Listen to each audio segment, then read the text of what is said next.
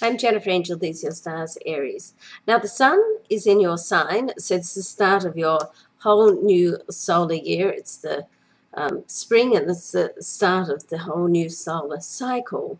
Now, you did have your annual new moon last week on the 22nd, so what this signifies is like a whole new start for you, where you can now look back on where you've come from, how much you've achieved, and what you didn't achieve that you wanted to by this point, and you reset your goals. So this is a very good time to do that.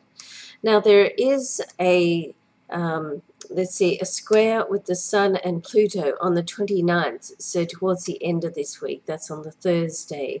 It will be felt before that and after it, but the actual influence is right on the 29th. Now, the Sun, of course, is in your sign, and Pluto is in your solar 10th house, to do with business. So beware of any power struggles that are going on to do with business and around your place of work. You really don't want to get too involved in it, because it's going to be easy to get drawn into it, and it could just cause some frustrations that you're not able to express yourself on the manner that you would like to, and get across what you would like. So best to take a step back, look, listen, and learn, see what other people are doing before you jump in and do something that you may not be able to undo easily. Okay. Now, Venus and Jupiter is still in your solar second house, so to do with money, everything looks good in this area for you, Aries. So the things that you're doing today will, come through for tomorrow. Now, a few things to watch. Certainly opportunities are around you at the moment, and being an Aries, you're going to be able to grasp on them and run with them.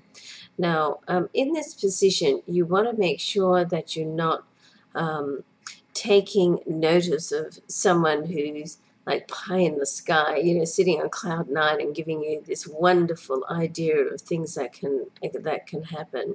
You don't want to overestimate. Certainly, I always like to tell people to think big, but you also need to be realistic about what you can achieve in a certain time zone as well. So be realistic about that. Now, with love, just be careful that you're not giving somebody mixed messages. You want them near you one day and not the next day, and but you want to know everything that they're doing as well. So watch that you're not being possessive in that manner. But it's certainly a very romantic time for you with love right now. So a nice week coming up, some things to look forward to, some things to watch out for.